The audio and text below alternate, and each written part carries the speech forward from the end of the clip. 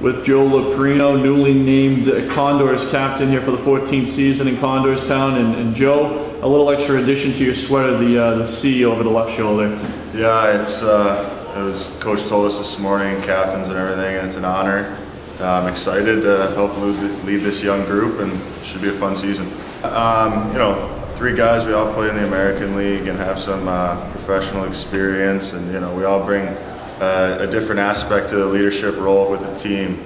I think we'll have some good success leading the young guys and kind of showing them the way to be professionals on and off the ice, keep a positive atmosphere, and have a great season overall. Now, you were a captain in juniors and then in college as well, so your 3rd time wearing a C for an organization. What's it mean to you, to be a captain of a team? Well, it's an honor. You know, that means the coaches respect you enough to kind of be the middleman between the team and the coaching staff. You know, it's an honor that the coaches believe that the players will respect me enough and the other guys, Hans and Maddie, to get the job done and lead this young group and have some success with it too. Captain and alternate captains announced today. It takes on added importance for a hockey team. I think more than any other sport.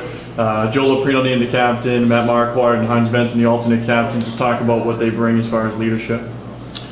Well, they've been around. You know, they've been at the next level. They know what it takes to get there. You know, we have a young group. These guys are going to set the example for these guys and show the right way how things are done day in and day out, and what it takes to get to the next level. Because these guys have been there.